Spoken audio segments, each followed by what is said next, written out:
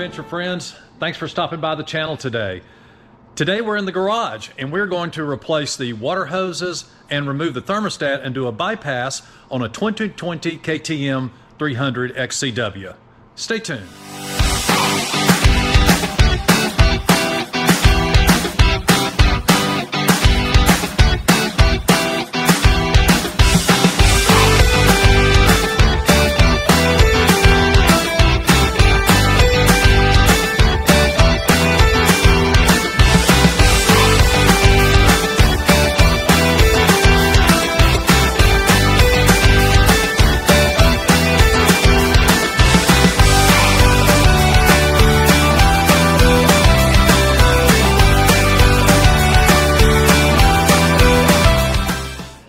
Okay, let's take a quick tour of this beautiful 2020 KTM XCW with the new Decal MX graphics on it.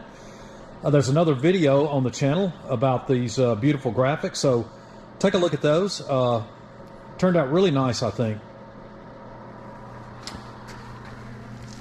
We're going to be replacing the water hose and the thermostat, bypassing the thermostat on this KTM. And we're going to be using a hose from Tusk. We're not going to be using Samco Sport that is so popular. But this will give you a view of what it looks like before we remove all the tank and apparatus to get to these hoses. And we'll also talk about the white patch you see on the back side of the water hose there, what it's for, and why you probably need it if you have a 2020 and up KTM two-stroke 300. Let's start taking it apart and we'll be back shortly.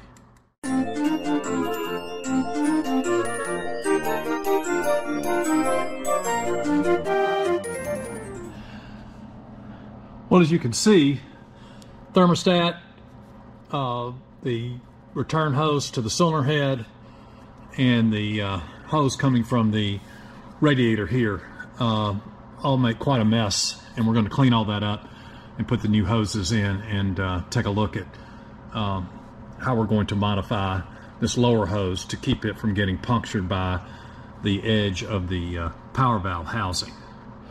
All right, so step one, after everything has been removed of the plastic in the tank, is to drain the coolant. And we're going to be using this lower water pump bolt to remove the coolant. So here we go.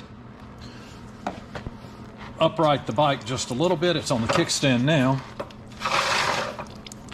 and drain some out, and then we're going to remove the radiator cap, which should let a lot more out. Let's see if we can get this working. There we go. All right, we're filling it up with distilled water. And we are going to rock the bike just a little bit.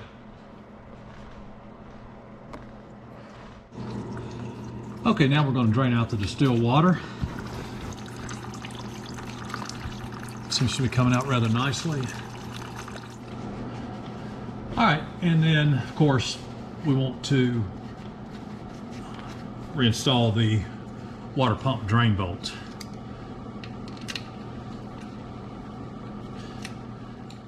All right, let's start removing these old water hoses here.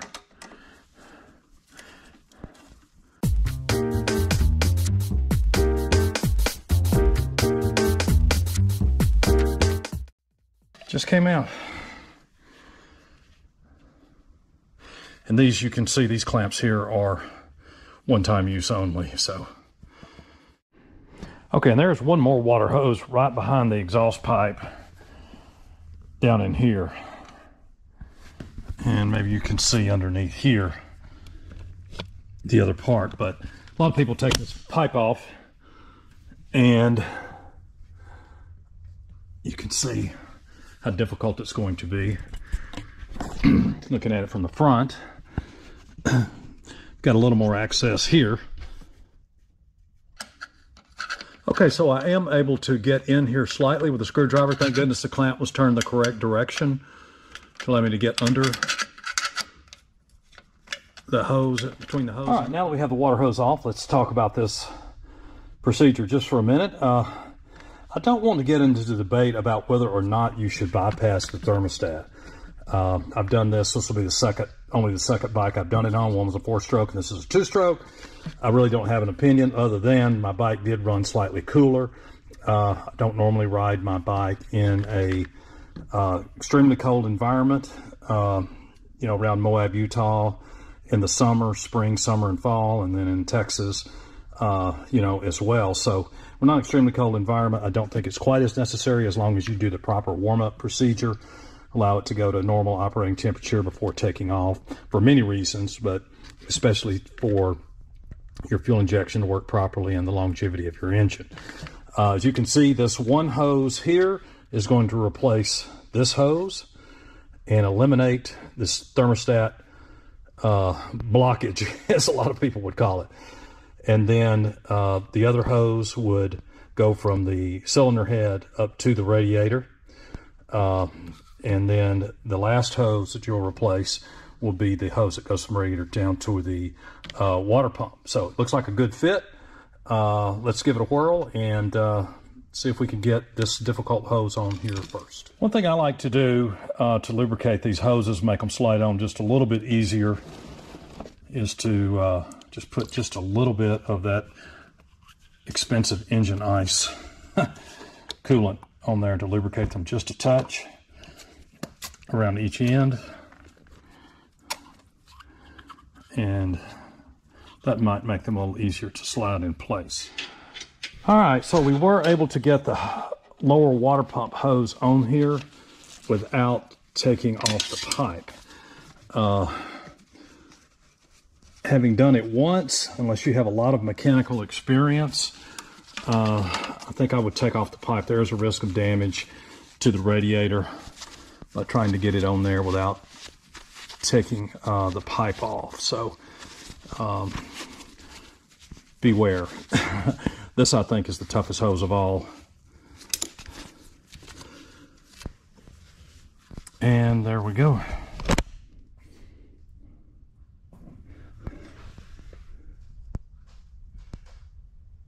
Okay, now we're ready to put our radiator crossover pipe tube in, and you'll notice it is curved a certain way. So with that curve, you're going to want to make sure that you have it where the inlets are both even, and it might mean turning it upside down. You'll see that once you get it on there.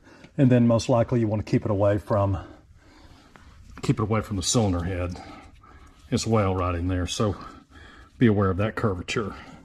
And also be aware of how you put the clamps on, because you'll be able to get to the screw head a lot easier if you think about the direction they're going to need to go before you put them on there. And then lube each end and slide it over. Okay, now we're on the other side. We're going to try to slide this one on. There we go. And making sure our clamp is turned. Definitely want to make sure. And then we'll have to address this power valve situation right here as well shortly. Okay, well, I've seen various ways to address the closeness of this radiator hose to the power valve screw and the edge of that power valve. I don't know, anything you can put in between there should help. I use a piece of flexible pull repair hose. Just move it over it and then wire tie it into place. So I'm sure there are better ideas than this, but till KTM increases the space in between, anytime something hits your radiator, whether it be a water crossing, pushes it in, a log hits it, moves it in, or just vibration right here in this area here, you're going to have an issue with potentially this water hose leaking and vibrating over time, a hole in it, and leaving you stuck out on the trail somewhere. So best time to fix that is now. There is the Band-Aid.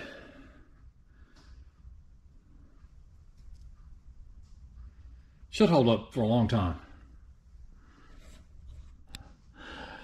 All right, we're ready to install the upper hose that goes down into the top of the cylinder head. And as you can see, it's very difficult to get to. Moving the spark plug wire helps a little bit. So we'll just have to tough it out.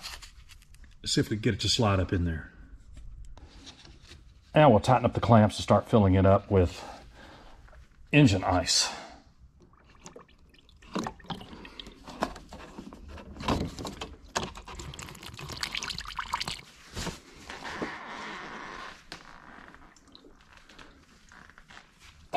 Rock it back and forth to get the air out. You heard that air burp there.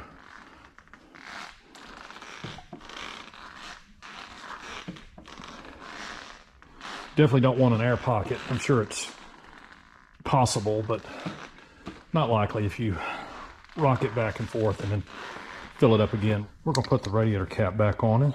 We have one with a temperature gauge on it here. And turn it, make sure it's all the way seated, and then we'll put our plastics back on. Okay, now it's time to crank the bike up, let it warm up. We decided not to put the plastics on it for now, just in case we have a leak, and so it'll be easier to check for leaks, and then we'll put those on after it cools back down. We check the radiator coolant level one more time. Let's see if she'll crank.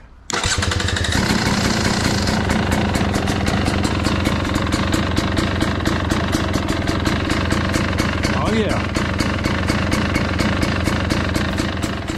Okay, we're back in the garage, and we are checking the level of the coolant now that it's warmed up and cooled down, and it is low. It is not covering those fins at all, so we're going to add some more and top it off and crank it up and cool it down one more time just to be sure that we have the coolant level correct.